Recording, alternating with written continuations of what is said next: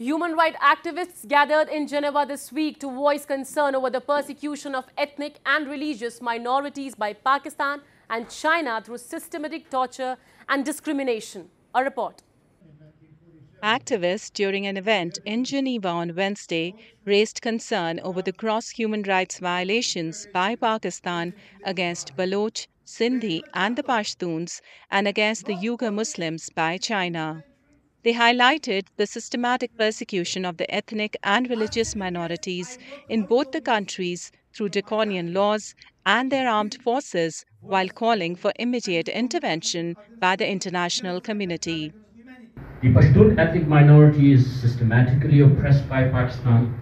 In the last 20 years, under so-called war on terror, Pakistan has committed gross human rights violations, including enforced disappearances, extrajudicial killings, arbitrary detentions, and torture. Even, how can the religious and ethnic minorities can trust Pakistan, the state of Pakistan, in its military establishment, when even the Prime Minister of the former Prime Minister of Pakistan cannot file an FIR against the ISI officer who was involved in attempted murder of that former Prime Minister.